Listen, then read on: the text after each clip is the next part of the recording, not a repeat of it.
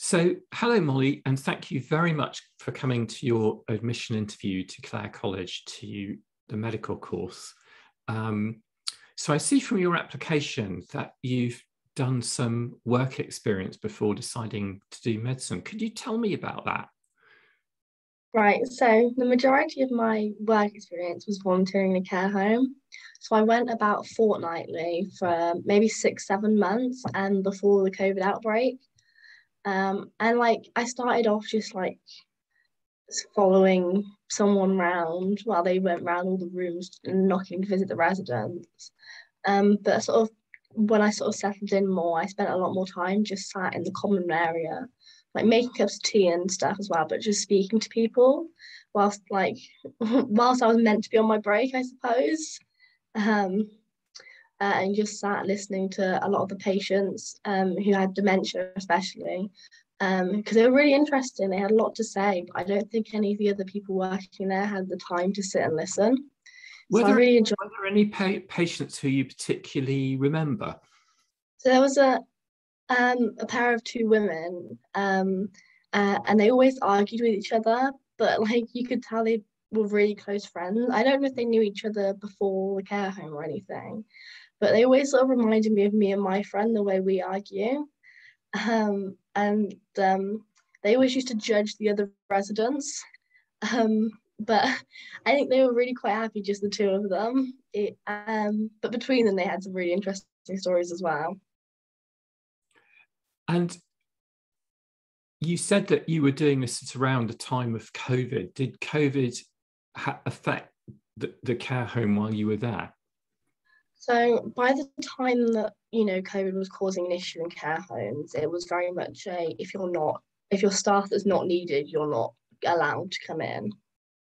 And obviously there was so much sort of stress around the time that I didn't get any real communication during the first few stages of the lockdown until afterwards, where quite a lot of the patients had died. I think almost all the ones that I knew had died of COVID, or they died whilst I hadn't been able to go in. But yeah, it was really, really quite hard not having any news for the first fortnight or so, and then just these gradual reports of outbreak in the care home, and then just hearing which patients had died that day. So a lot of what we do in medicine, we have to deal with some very difficult issues where we care for patients and then we have to actually carry on caring for other patients. How did you manage to deal with that very difficult challenge of you'd been talking with these people week after week and then they passed away? How did you manage that? I think it was really hard because since my grandma died when I was younger, but when I was too young to remember, so I've not really experienced loss in that way before. I was really quite upset, especially with the first ones. But just speaking to my parents, who obviously have had more loss in their life than I have, just simply because they're older and they've got so much more life experience. That was really that was a really great way to help. And then my grandparents are Christian, so they've got lots of ideas about what happens after death. And I think sort of their views on it really was sort of more uplifting than anything else. I'm not sure how much of it I believe, but it was just the thought that maybe they are somewhere better than they were, they're not struggling anymore. Did And you I think did you see any examples of care of these elderly residents that you thought were particularly good? most of this the younger staff working there, they always tried to have time for a bit of a conversation, a bit of a chat, even when they were really when they weren't doing pleasant tasks. They were changing their adult diapers and stuff. They always were friendly and lovely to the residents, and I think that was more important than any medication they were distributing, because just lots of them didn't have any visitors, and just the fact that someone wanted to talk to them, was visually made them so much happier. And when people were listening to them, they found out what wasn't working for them and could change it. And did you see anything that disturbed you that you thought, actually, this isn't an example of care that I'd be really happy with?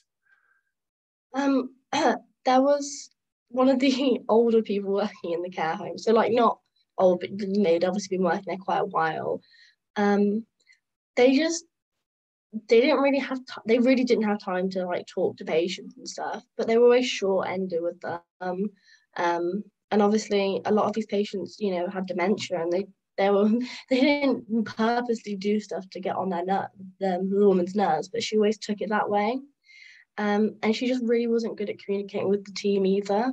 So like she was everything was trying to do it by herself, and she didn't want to talk to patients, she didn't want to talk, and it was just she was really not very nice to be around. And I can't imagine, if that was the nurse you had when you were in a care home, that just her mood would bring you down so much, and then it had belittling you.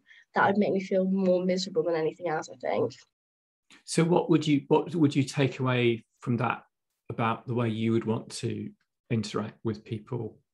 I think I would just always try to be positive, and always like talk to a patient how I want to be talked to, like not talking down to them, not making them feel like they're an inconvenience. No matter how stressful your day is, you can always find a little way to, make a joke with a patient, or, smile at them. It's that I think just stuff like that, really little things like add up.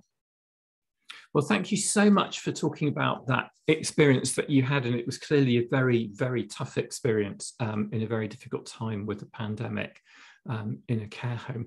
I'm just going to change gear a bit now, and we're going to sort of talk about some more scientific, if you like, questions for the rest of the interview. And I'm just going to share my screen now, and I'm just going to show you a few graphs, and I'd just like you to talk about them.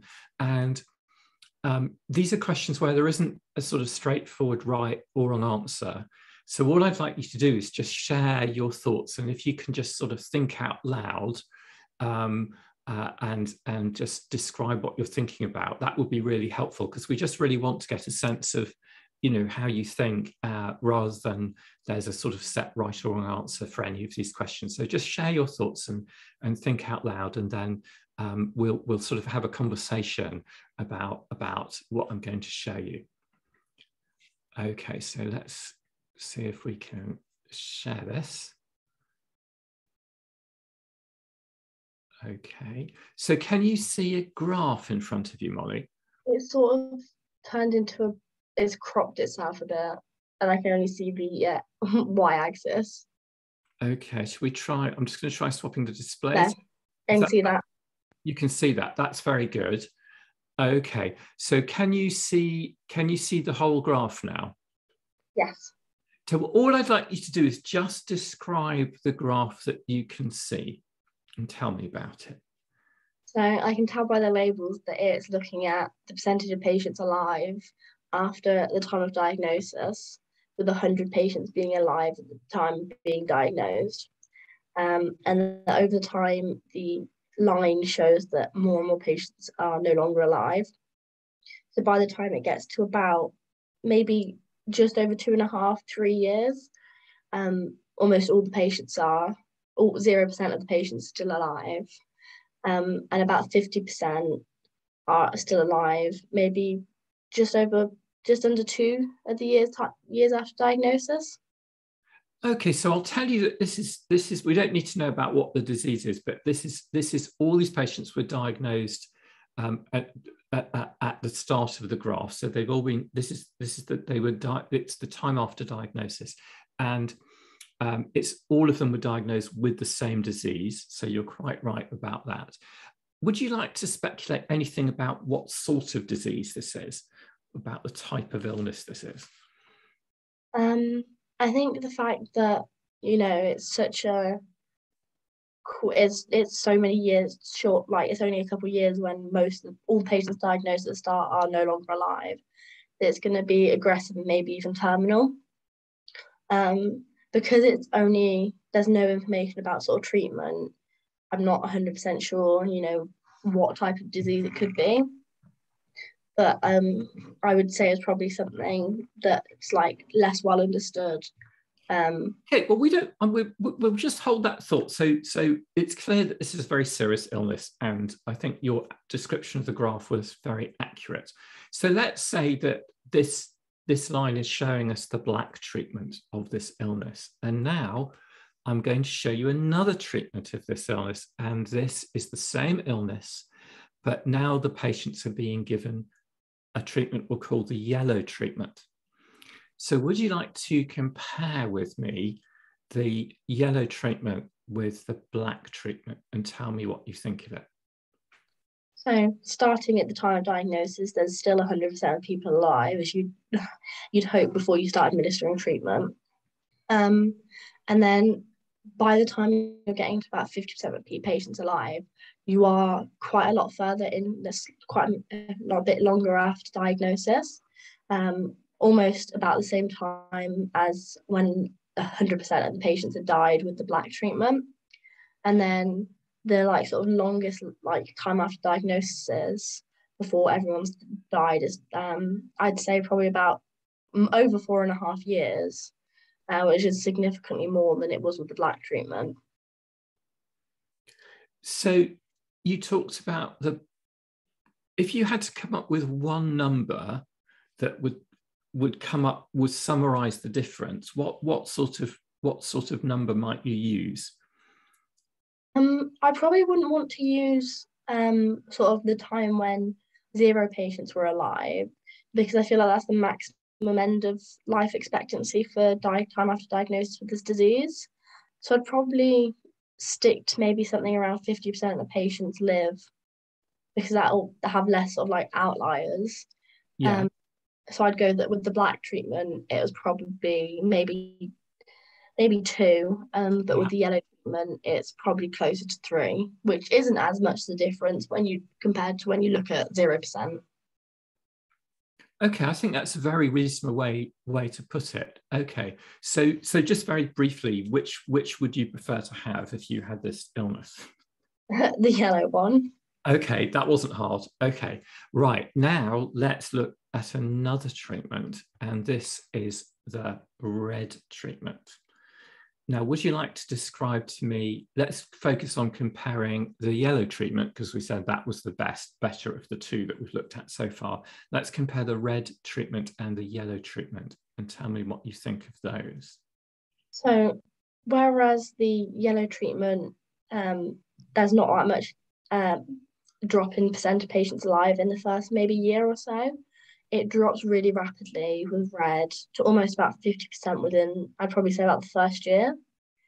But then after that, the graph changes, and that even as time progresses after maybe a year after diagnosis, the rate at which the percentage of patients alive is dropping is a lot slower than it is on the yellow graph. So much so that even after 5 years of diagnosis, there's probably around 35% of patients still alive compared to 0 with the yellow treatment. So we talked about using this kind of 50% alive number as a way to compare treatments. Now, if you applied that to the red treatment, how does that stack up? It was not very good at all, because it's only reflective of like a year or like within the short term span of the treatment. Whereas this one changes a lot after the first time, like the prognosis changes a lot after they survived a year of treatment. So if you had to just tell me what the 50% survival is, then comparing the red and the yellow treatment, just to know. Yeah, so if I'd say 50% survival with the red would be maybe a year and a couple of months. Right, call it a year, yeah. Call it a year, and then with yellow, I'd probably say it was about 3 years. Okay, so on that measure, we're going to throw the red treatment out, aren't we? Because it's clearly terrible if we just look at that number. What would you say the outlook for the red treatment is beyond 5 years? I think it's a lot better than the yellow one, because there's a significant percentage of patients still alive after 5 years of diagnosis. There's obviously still a few percentage drops, but the gradient's a lot less steep compared to the yellow one, where after the 50% measure, it continues to drop quite rapidly. Well, not rapidly, but as rapidly as it is in the first place. So that yeah, do you think you might have cured some people? um, I think you might have cured some, but it's hard to tell on the basis that the line is still it's still sloped downwards, it's still negative gradient, and it might just be that it's just really prolonged some people's lifespan. And if now I haven't told you anything about the disease or the drugs or whatever, but if you had to speculate, what do you think the side effects or the quality of life would be for patients on these two treatments? I think with the red, the fact that it drops so quickly in the start, that it might be some of the side effects of the treatment before it starts having an effect. So it could be like really, it could interfere with like other medication and cause lots of problems. Compared to the yellow, which I assume wouldn't have as many side effects, because it would obviously might have side effects, but they might not be as have as much an impact on health.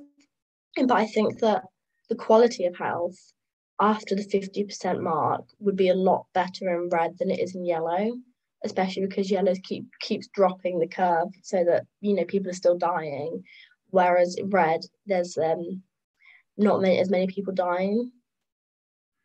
I would agree with that. I mean, we don't know, do we? I haven't told you. Okay, so this is going to be now the last one. What do you think of that?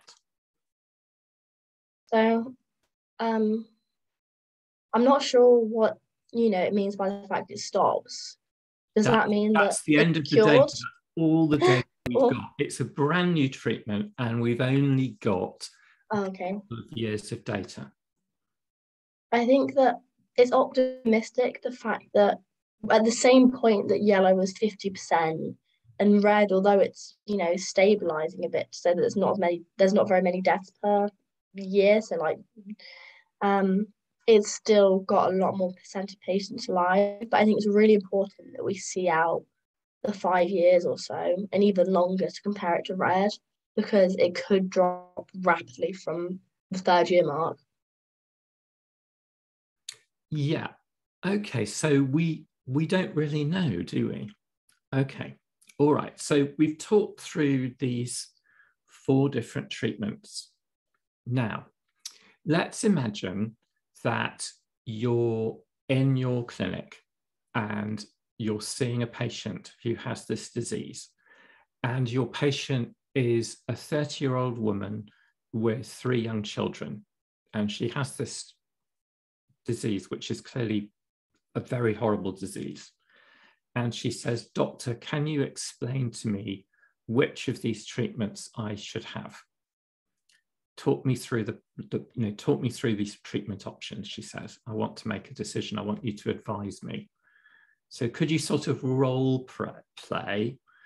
She's not applying for medicine at Clare College. She's not got lots of very high-flying school exams.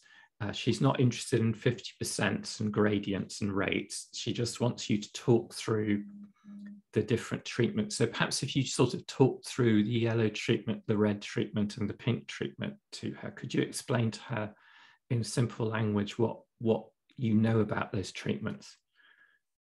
Okay. So I'd probably say, to start, the yellow treatment, I think it like the maximum sort of life expectancy we're looking at with that would be about 5 years. But it does drop quite rapidly from about the first year mark. Whereas with the red treatment, the time after diagnosis that we might expect to see a life expectancy, we're not 100% sure, because it just improves the time after diagnosis, so the life expectancy so much. However, with that one, there is the risk that within the first year, the risk of dying on this treatment is really high, so much so that around 50% of patients die. The doctor really wants to be fit to look after my young children. Which treatment should I choose? I think with the yellow treatment, you're more likely to have at least 2 or 3 years where you are quite well, you're quite fit and quite healthy. Whereas with the red treatment, you might struggle a bit with the first year or so, but after that, you know, your life expectancy is really quite high, and you should be really, really quite well to see your kids grow up. Well, I've heard about this new purple treatment on the internet, Doctor. Can you tell me about that one? Okay, so the purple treatment is looking really good at the moment.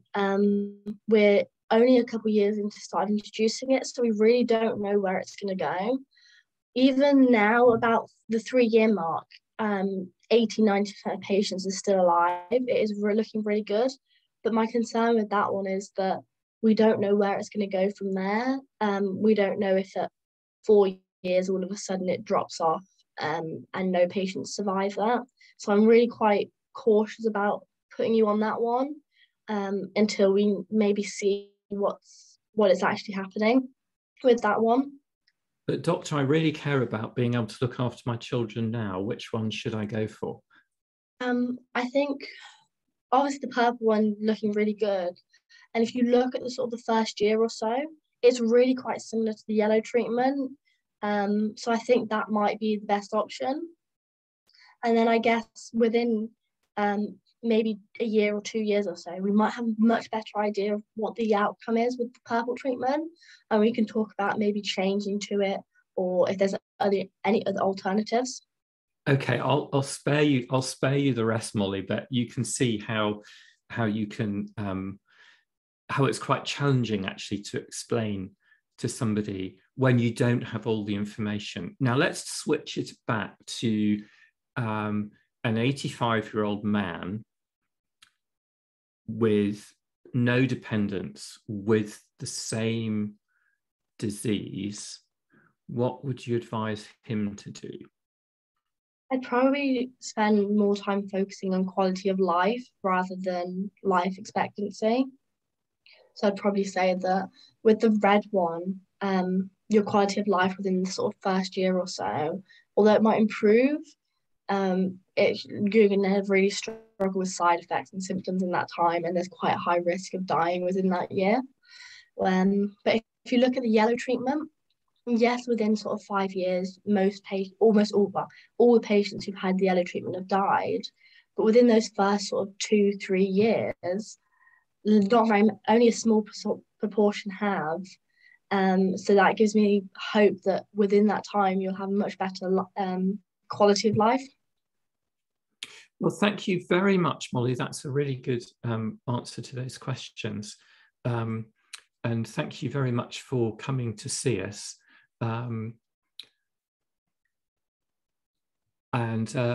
Yes, I hope you enjoy your second interview at Clare.